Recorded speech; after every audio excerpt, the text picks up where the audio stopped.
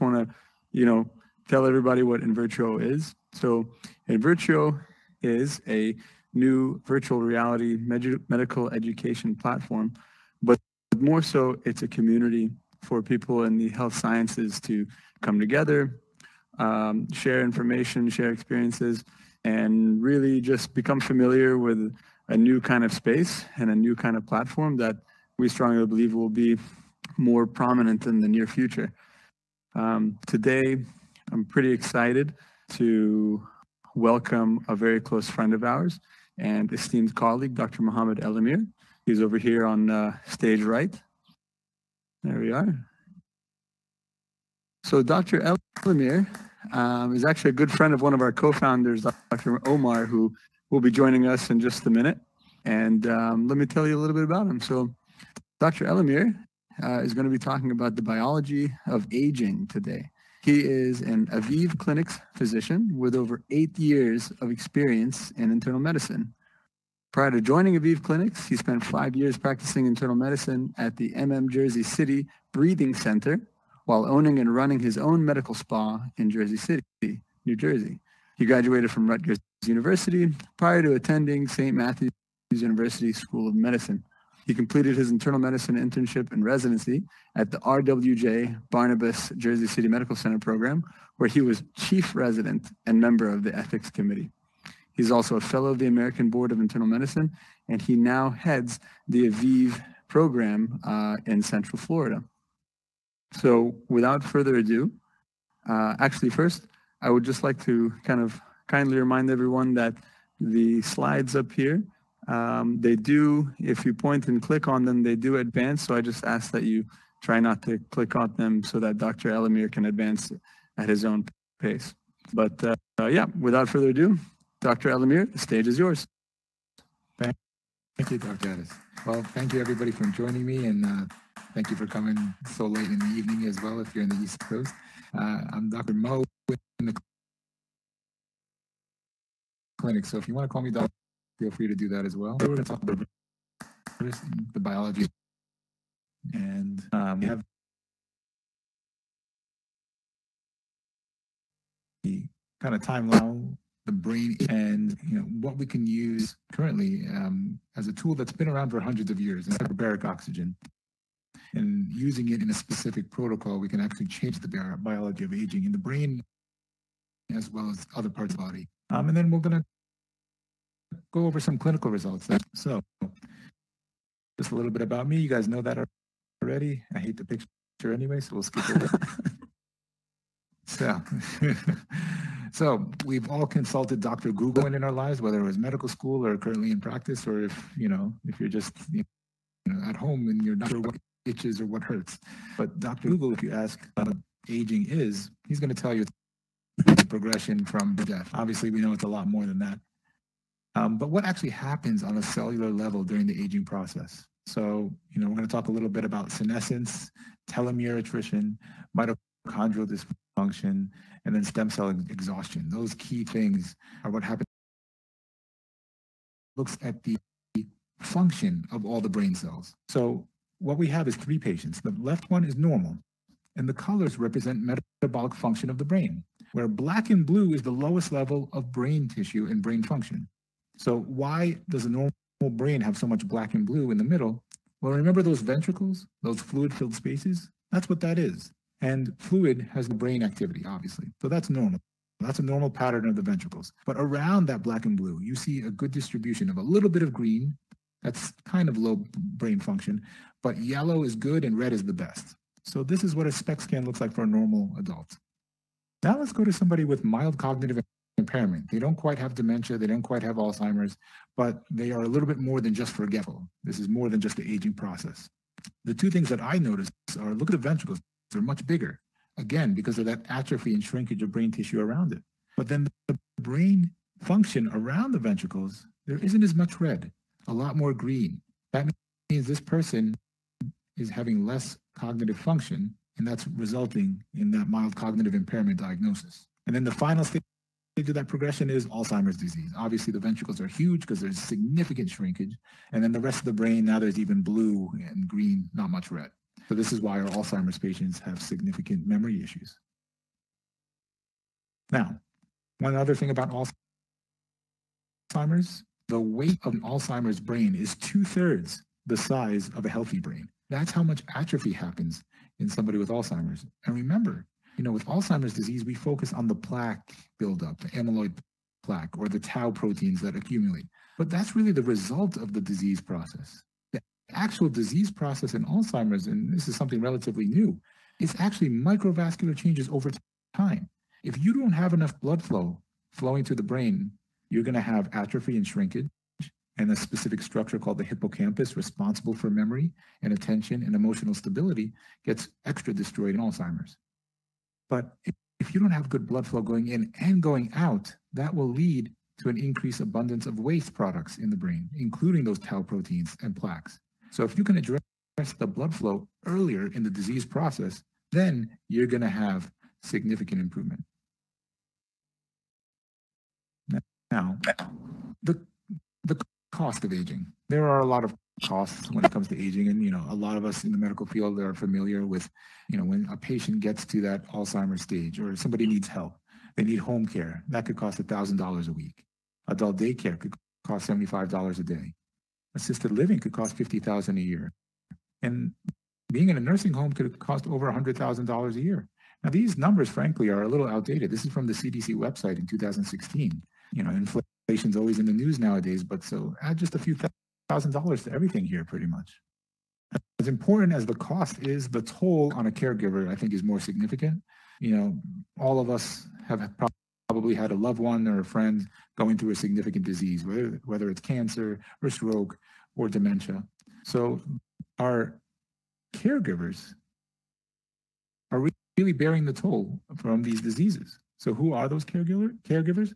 Most of them are 65 years and older. So usually it's a spouse or a partner. Two-thirds of them are women. So men in the audience, we are the inferior species. Our women need to help us as we age. Now, 1/3 of dementia caregivers are daughters. So if you have kids, the daughter is probably going to take care of you in the long run, not your son. And then 1/4 of dementia caregivers are in the sandwich generation. That's basically you're taking care of your parents and your kids, and you kind of take care of both generations. You're sandwiched in between all this. So if we can help prevent these changes cognitively or physiologically, we can help not just that individual, but we can help everybody involved in their care. So we've talked about this process. We've focused a lot on those microvascular changes, but we kind of mentioned a little bit about cellular disturbance and senescence. So how do we reverse this biological process? Well, we have a 4-step process that we recognize. First, to have any change, you have to have a motivation or a trigger to initiate that change in the body and brain. So first, we have to talk about that trigger. And then, as if you were watching this video on the side, stem cells. Stem cells, I know some of our lectures, here in the past talked about stem cell treatments in the orthopedic world. Well, stem cells are blank cells that can become any cell we want them to be. But if we need to regenerate brain tissue, is that possible? In medical school, we thought it wasn't. But now, I'm going to show you that it actually is. And then the whole time, majority of the time, we were talking about loss of blood vessels in the brain and the body. So what happens if we can build new ones? Can that help not just treat, but prevent further decline? And then, of course, whenever you grow anything, you need an appropriate supporting environment to foster that change. So this is the 4-step process that I'm going to talk about. So step 1, how do we trigger everything? And I'm going to talk about a technology called hyperbaric oxygen therapy. Hyperbaric therapy has been around for hundreds of years. Scuba diving accidents, carbon monoxide poisoning, often people associated with wound care. But if you use hyperbarics in a very specific protocol, you can actually make change in the brain and in the body.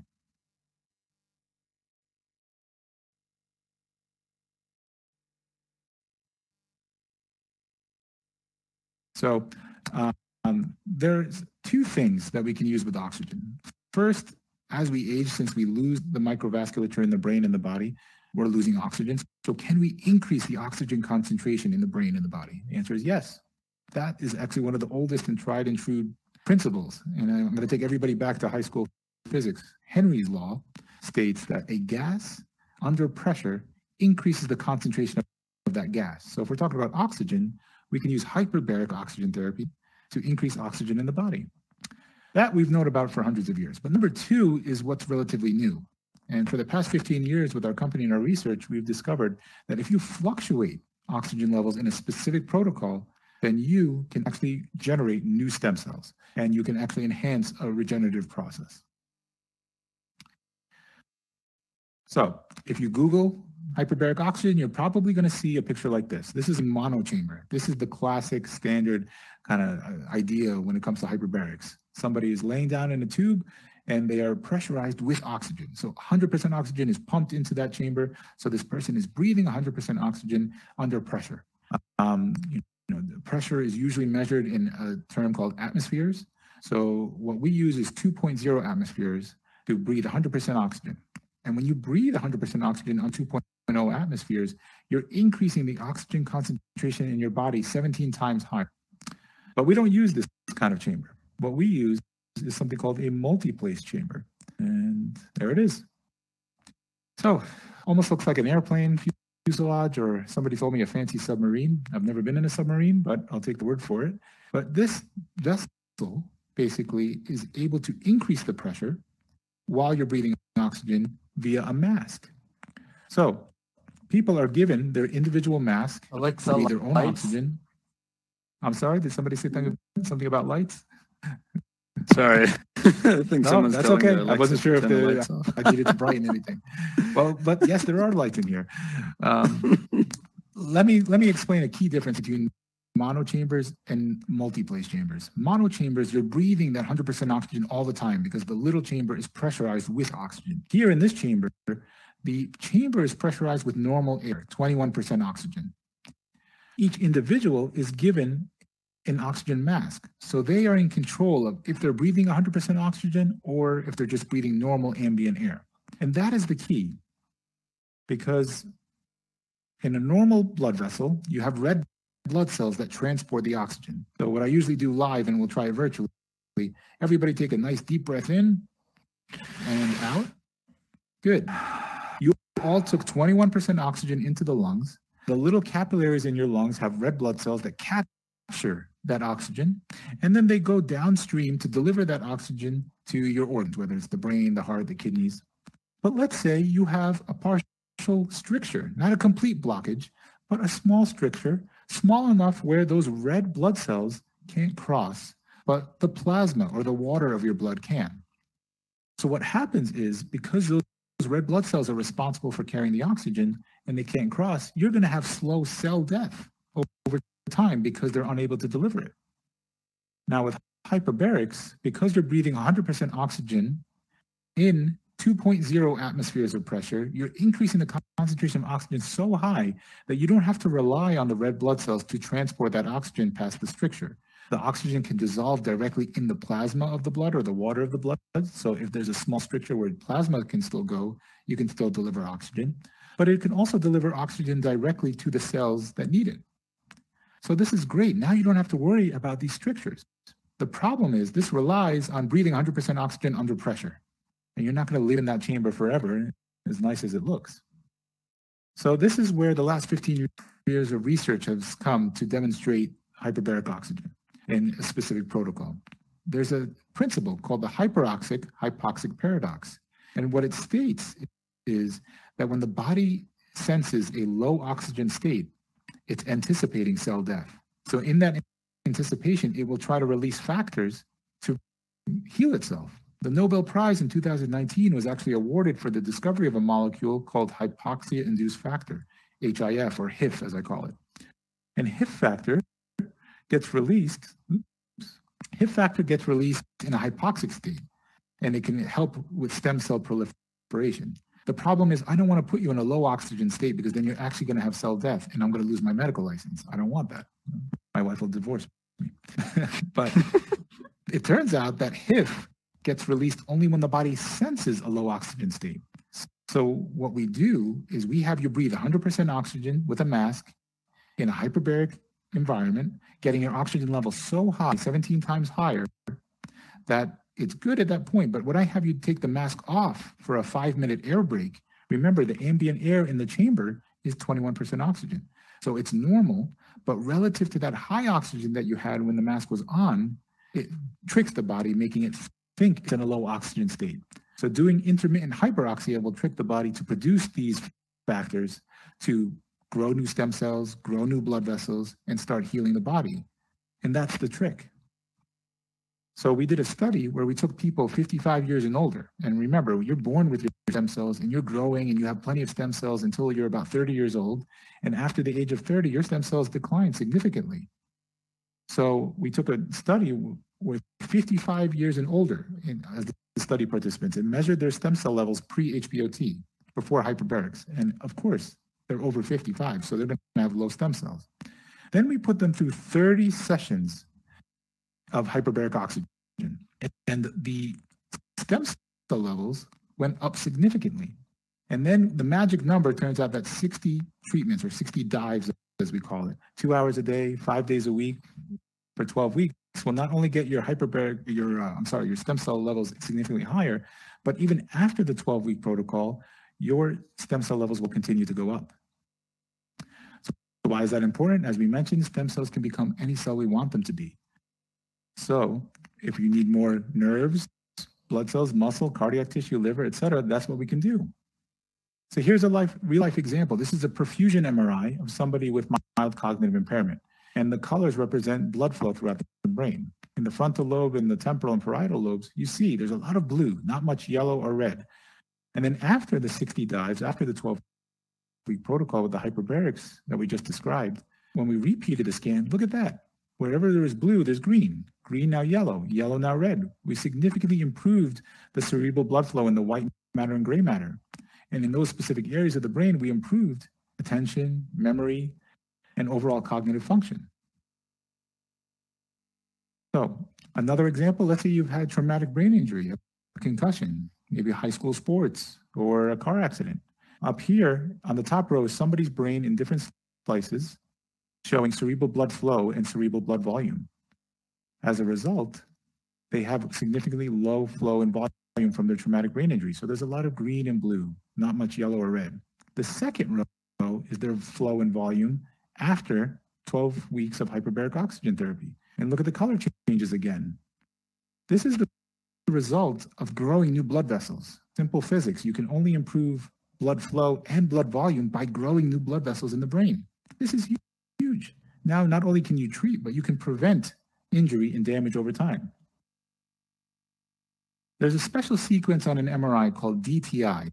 This is something relatively new in radiology. And DTI basically has the ability to measure the nerve fiber tract connections in the brain, as well as the connectivity and the density. So what we were able to do in Alzheimer's patients is look at the hippocampus and see, can we increase the connectivity and the density of these nerve fiber tracts? Okay. All right.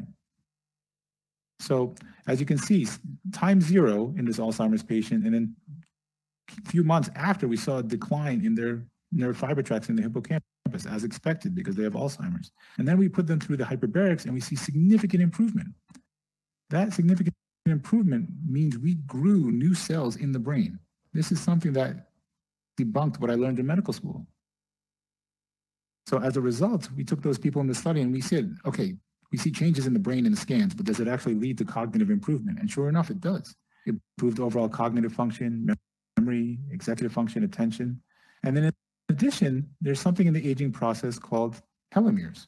Telomeres are protective caps on the ends of your chromosomes. Your chromosomes hold all your DNA. And as you age, those telomere caps protect the DNA through the aging process. The problem is they can get too short. And when they're too short, it sends a signal to the chromosome to say, hey, don't divide. Stop being productive, because if you divide one more time, you could have damage to the DNA, and that's catastrophic. The problem is these cells go from healthy productive cells to what we call aged senescent cells. Senescent cells cause damage as we age, and they're related for age-related chronic diseases and even some cancers. So we did a study where we did this protocol, and one of those factors actually lengthens the telomere caps. We checked 4 different types of cells and measured their baseline and their post-test or post-treatment telomere lengths. And if you see, there's a significant increase on all of them. On average, a 37% increase in these telomere lengths. If you extrapolate the rate of decline on these telomeres and you increase them by 37%, that's like reversing the age of the cell by 25 years. And I know what you're thinking. The answer is no, I'm not going to make you 25 years younger. But if I can improve the lengths of your telomeres, keep them in the healthy, productive stage longer versus that damaging senescent stage, that will be better for your health span as you age. Some other examples of just changes in perfusion in the brain, but I know we focus on the brain a lot here, and that's what we do frequently, but there are other organs that we can improve blood flow. For example, the cardiac tissue. This is somebody with cardiac myocardial dysfunction from time 0 to right before the treatment, and then after the treatment, we significantly improve the myocardial blood flow. Another example is the kidneys. We have stage 3 kidney disease. You can barely see the perfusion through the kidneys before versus after the 12-week protocol, we got them from stage 3 to stage 1 kidney disease. And just in case you fell asleep, here's the male penis before versus after. And the answer is no, I did not give the patient Viagra and retake the MRI. This is after 12 weeks of hyperbaric therapy, no medications. There we go. There's the applause that I'm giving. And you get the point. The whole thing is, can I grow new blood vessels? Can I grow new stem cells to help different organs? And the answer is yes. So we measured a lot of things. We measured cognitive changes. We put people on CPETs to see their aerobic performance. So we improved their VO2 max and anaerobic threshold. We improved their energy levels, sexual performance. We just went over why. Sleep quality, reduction in pain, overall satisfaction. All of those were achieved in the hyperbaric group versus the control. So this is a picture of one of our chambers, and we have 4 of these in our clinic. Before anybody is allowed to even do the treatment, they go through what we call our AVIV Medical Program. So I do 3 days of testing. I want to see your brain. I want to see your cognitive tests, your biomarkers in the blood. I want to see your body composition and your genetics and telomere lengths. So that way I can really assess where your aging process is. So that way I have a good baseline to work from. Once I progress you to the treatment, you do the hyperbaric oxygen 2 hours a day, 5 days a week for 12 weeks, totaling 60 treatments or 60 dives. And in addition to that, we want to maximize your results. So you'll see our dietitian to help with your nutrition. You'll work with the physical performance team. You'll work with the cognitive and the neurocognitive team to improve your cognition. After the 12-week treatment, I repeat that same 3-day analysis. So I can do a whole presentation for you. I'll show you your brain, your cognitive tests, your telomere lengths, and show those improvements.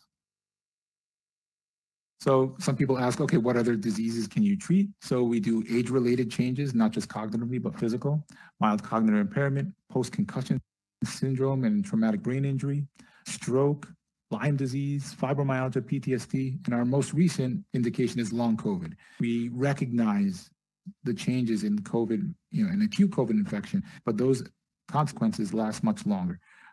So we actually have a study that we just published last month on using the same protocol that I just described today to help the brain and the body of somebody suffering from long COVID. So maybe one day I'll give a lecture on that one specifically. That being said, I've been told I talk too much sometimes, so I want to give you guys a chance to answer, to ask any questions. Thank you.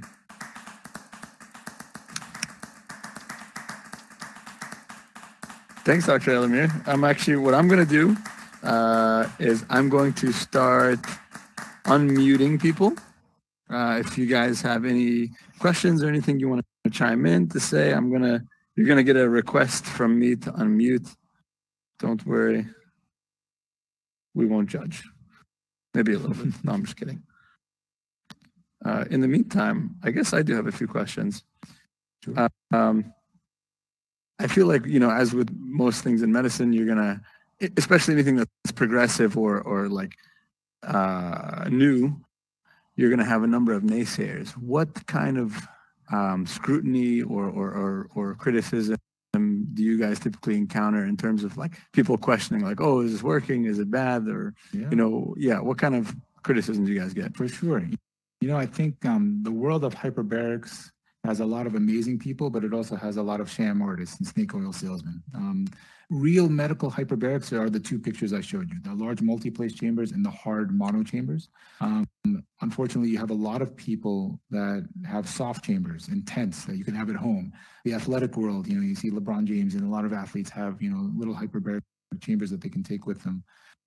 I heard when the NBA went to the bubble in Orlando, LeBron had his own soft chamber in his hotel room.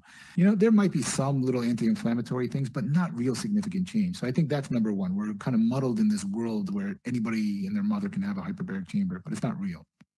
I think the other thing is, we publish all the studies, and all of our studies are publicly there. They're published in American journals. They're on our website. So I ask everybody who's interested, go to our website, aviv-clinics.com, and just go to the healthcare professionals tab. You can see all of our studies, and you can see them by diagnosis. Our most recent study, the long COVID one, was a double-blinded, randomized controlled, sham-controlled study. That means people went into either the hyperbaric, getting actual hyperbaric therapy and how I described it. And then also people went in thinking they got hyperbarics. We actually adjusted pressures to make them have that ear pop sensation, but they actually weren't getting the treatment. And we had great results. So I think with all new therapies, there are going to be copycats that don't do it right. But you guys are all smart. You're all here learning, and the data is out there for everybody to interpret. I totally agree. And I think myself, having taken a foray into orthobiologics, there's definitely, it's almost like you're fighting the good fight, right? There's this fair share of people who just say like, it's not going to work. And, it's a protagonist is nothing without his enemy, I guess. So it kind of motivates you to do better and to, put out real data and real evidence. But a lot of times I find it's just like lack of awareness, lack of knowledge. I'll talk to some of my, conventional pain management attendings, and I'll tell them like, hey, you can do bone marrow concentrate for these kinds of things. And they're like, oh, it doesn't work. The data's not there. I'm like, well, the data's there. You just got to look. Exactly. Yep. That's all. So another question for you, the multi-chamber, at the picture you had there, I saw, a couple of individuals with masks on, they're getting 100% oxygen. And then there was someone who resembled a stewardess almost in there. So she is also experiencing increased pressure in there in that chamber? So you're right. The inside attendant is also experiencing the increased pressure. So we have limits on how many times they can dive. So we follow the U.S. Navy dive tables.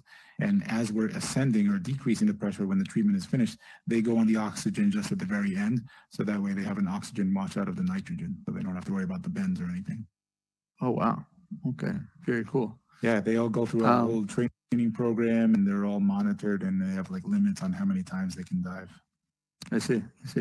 If I were, a physician in the community and I wanted to bring this up with a patient, what is the conversation that you have with them to kind of familiarize them to the idea, what to expect, and how do you manage their expectations, basically?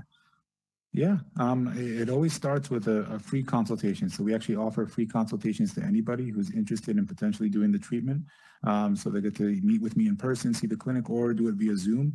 So I can just kind of right off the bat give them an idea of what the process is like, and if they have any absolute contraindications right from the get-go, like spontaneous pneumothorax or active seizures or pregnancy. Those are the top 3 reasons why I say right off the bat I can't treat you. But everybody that comes through has to go through that full assessment. I don't want to just have anybody come in. I want to make sure I have objective data that I can work off of and actually get meaningful results. Okay.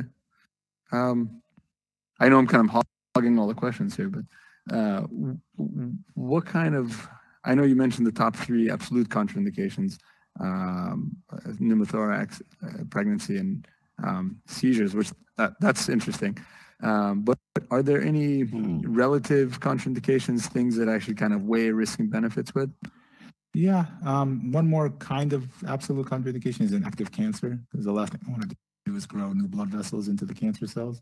Although I say almost, because there actually is some research being done to see certain cancers concomitantly with traditional therapy and hyperbarics to improve the penetration of the chemotherapy, but that's not something we do right now. The most common thing where you have to weigh risks and benefits is if you have problems, just like real school diving, tympanic membrane problems.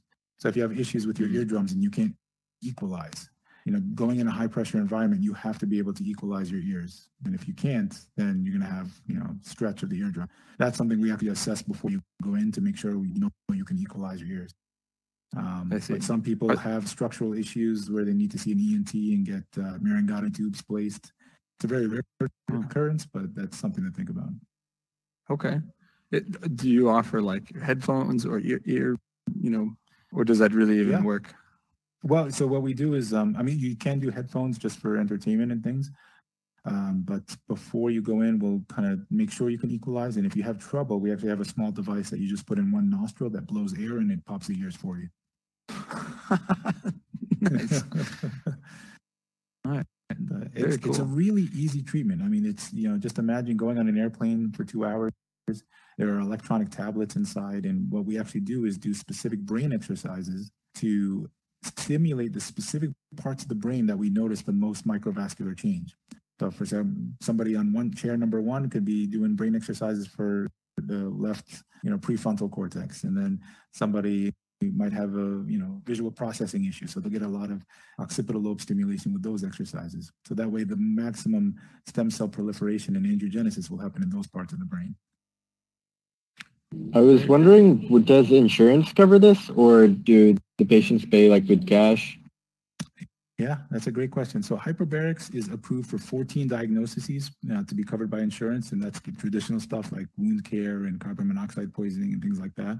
Unfortunately, they don't recognize the aging process as an official CMS disease. And unfortunately, as a lot of us in the medical field know, they don't like to pay for preventative treatments, unfortunately. So as of now, it's not currently approved by insurance. So people do pay cash. We have different price points for different kind of programs.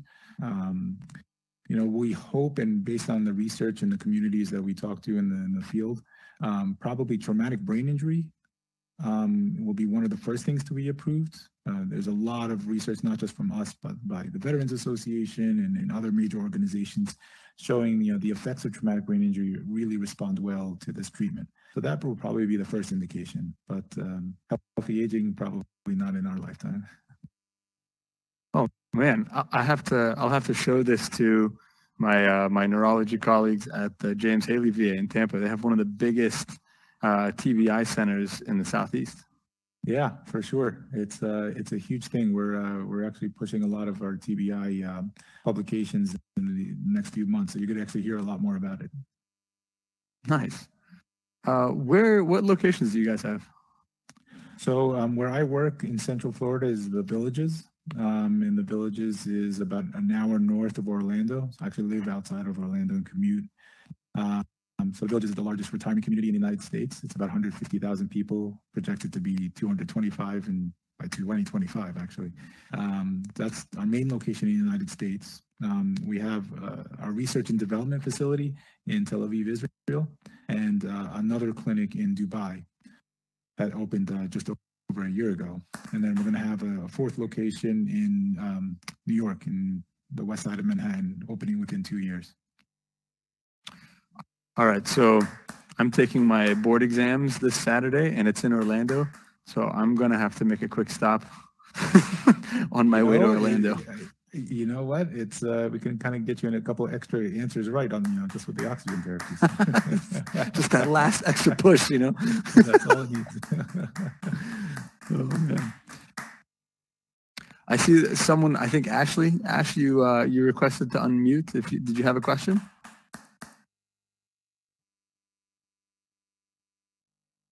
Maybe, maybe not. That's okay. No worries.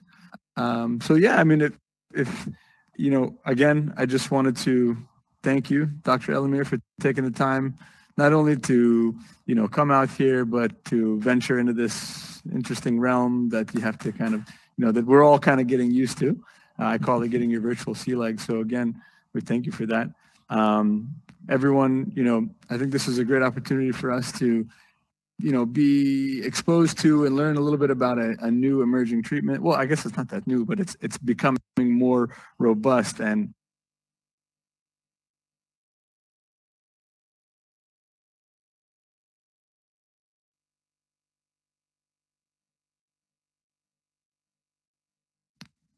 to give us a like. Oh, there you go. Oh, sorry. Yeah, I would encourage everyone to click the little heart button on your screen. That will give this space a like and kind of help us get more front page exposure. Again, this is InVirtuo.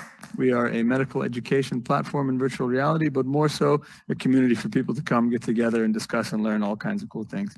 All right, Ashley, I do see you're trying to say something. I can't hear you, but if you do have a question, what I would say is find us on Instagram or LinkedIn, and you can message me directly, and I'll certainly relay, either put you in touch with Dr. Elamir or message you directly.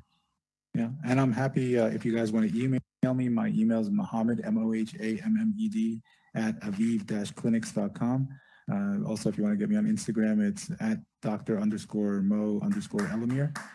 And for sure, looking forward to answering any questions and maybe speaking again sometime in the future. Thank you. Oh, you know what I can do? I can actually, on your Instagram, there's an option to get a QR code for your Instagram profile. And so I can, if you send that to me, I can render it on stage and, put it up here and leave it.